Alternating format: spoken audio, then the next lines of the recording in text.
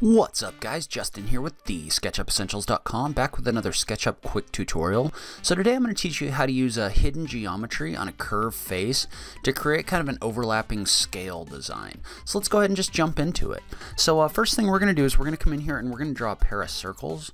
So the first circle you're going to draw standing up, and you're going to want that to be a 12-sided circle. So just tap that C key. Type in 12 and hit enter. That'll set the number of sides to 12, and then you're going to tap the right arrow key to lock this to the red axis. And we'll go ahead and call this, we'll call it an 18-inch circle for right now. And actually I'm going to come in here and I'm going to change the number of segments on this circle to 18. So just select the perimeter of this, go up in the entity info where it says segments and type in 18. You can see how that adds to the number of segments in here. Then we're going to come in here and we're going to draw another circle in the middle, and that's going to be a 12-sided circle. And we'll just draw it out. It doesn't really matter how far you go with it. Then select this face, come over here to the follow me tool, and click on your circle to extrude that in a circle. And you can see you've got kind of a blocky circle in here, and that's kind of what we wanted. So now what we're going to do is we're going to come in here and we're going to turn on hidden geometry in our sphere that we created. So you can see how when you turn on hidden geometry, you can see all the hidden faces that make up this circle. So what we're going to do now is we're going to come in here and we're actually going to unsoften a couple of these lines right now. So the reason these show up as kind of dotted lines that don't show up with hidden geometry is because SketchUp has turned them into soft lines, or lines that kind of get hidden that don't really intersect with other geometry. But you can turn that off by selecting them like this and then unchecking the box that says soft. So you can see how now that actually shows up as a real line as opposed to a dotted line. So we're going to do that for both of these, just like this. Then you're going to right click on this line and divide it. And you're going to divide it into 3 segments, just like this. So once you've done that, you're going to come in here and you're just going to draw lines to these different points right here. So basically what we're doing is we're using this face of this circle to create geometry that we're going to be able to come in here and use later.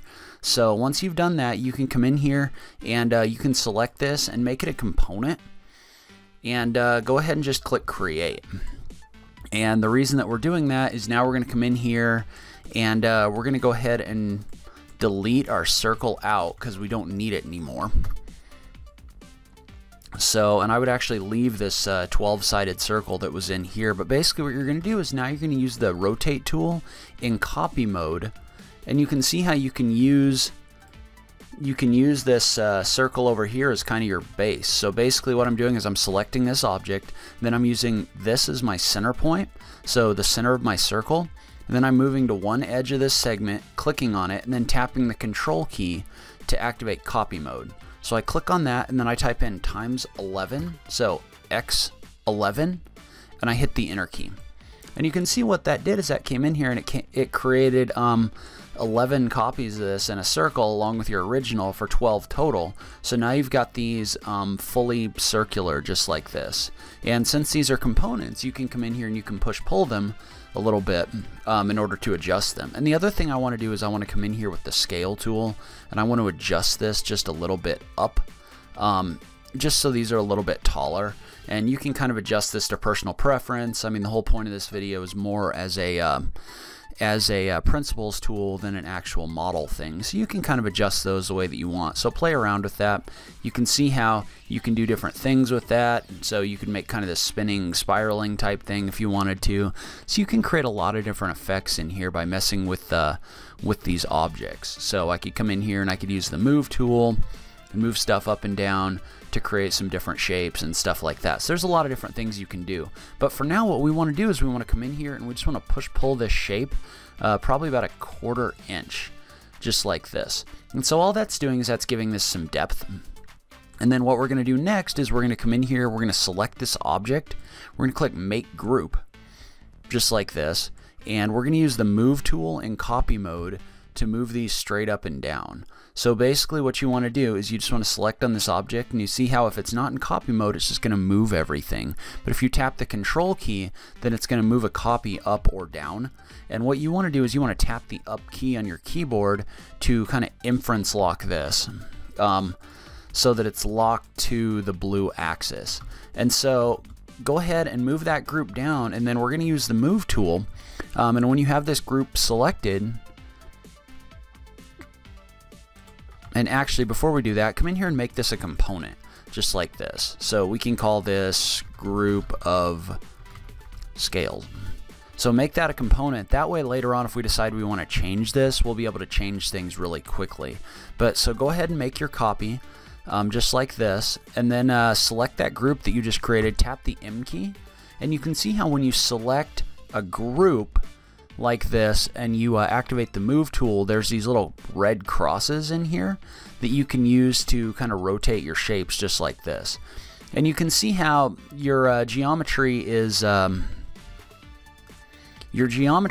is kind of intersecting with your face poorly. You see how it's too far out here. So all you're going to do is you're going to move this down just a little bit. So just click on this point, activate the move tool. Just move it down until you can't see geometry moving through your shape anymore. That's all you really need on this one. So you can see how it's got kind of this overlapping scale shape just like this. So, and then once you do that, remember the nice thing about this is since we made all of these out of components, if we wanted to come in here and adjust things and make our design a little different, we can definitely do that as well. But for now, we've got this kind of in place the way that we wanted it. And the nice thing about this now is you can select both of these, move them down the way that you want them, and remember to lock this to kind of that blue axis when you do this. But you can move this object down about where you want it, which gets a little tricky with the way everything kind of locks in here because of all the inferencing and stuff like that. It may be easier to just kind of move your mouse out here away. So just lock your inference to the blue axis by tapping the up key, and then move your mouse out away from this just like this. And then once you made that copy, you could type in something like ×10. And it would make 10 copies of this object just like this. So you can see how you've got kind of this overlapping scale design just like this.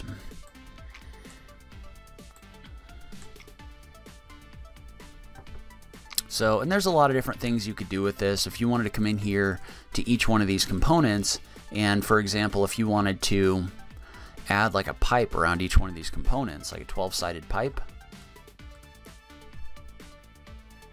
you could come in here with like a lines to tubes extension or something like that, and add those tubes on the face of each one of those, and you can see how that'll kind of show through just like this. And you'd have to be kind of careful. You'd probably want to plan ahead a little bit better on how you wanted to do that, but it gives you a lot of different options for things that you can do. So anyway, this is just one of the many things that you can do with hidden geometry in SketchUp, but you could really kind of get creative and do a whole lot of different stuff with this if you wanted to. So anyway, that's where I'm going to end today's video. Leave a comment below. Let me know what you thought. Was this just a little too high level for you, or do you like the kind of principle videos? This isn't necessarily something that I've seen. It's just kind of a shape that I was thinking about creating, and so I made it. So just leave a comment below and let me know what you thought. I love having that SketchUp conversation with you guys. If you like this video, please remember to click that like button down below. If you're new around here, remember to click that subscribe button for new SketchUp content every week. If you like what I'm doing in this channel, please consider supporting me on Patreon. Every little bit helps, even if it's only $1 a month. That just helps me keep bringing you great SketchUp content. But in any case, thank you so much for taking the time to watch this, and I will catch you in the next video. Thanks, guys.